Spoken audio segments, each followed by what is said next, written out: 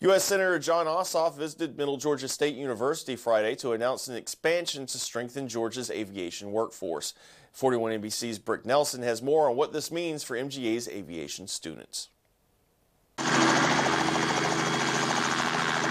U.S. Senator John Ossoff touched down at Middle Georgia State University on Friday to announce the expansion of aviation workforce training to MGA's School of Aviation at their Eastman campus.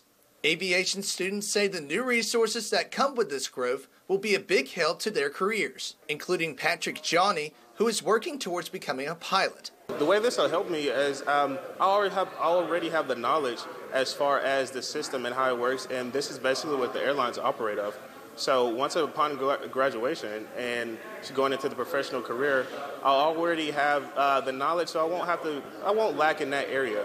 This investment modernizes the school's flight simulators and gives students better training technology. Senator Ossoff says adding a new simulator will help in strengthening Georgia's workforce in the aviation field. We want every young person in the state of Georgia who has the passion to pursue a career in aviation, whether as a pilot, as an A&P mechanic, as an air traffic controller, or involved in the management of commercial aviation, to have that opportunity.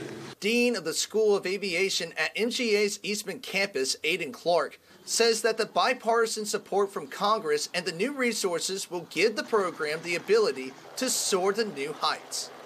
We're a great program on the state level, but on the national level as well. So to get that support from Senator Ossoff's office has been tremendous for us. I think it shows the confidence that he and state leadership as well has in our university. In Macon, Brick Nelson, 41 NBC News. MGA says the new simulator should be a great addition to the aviation program.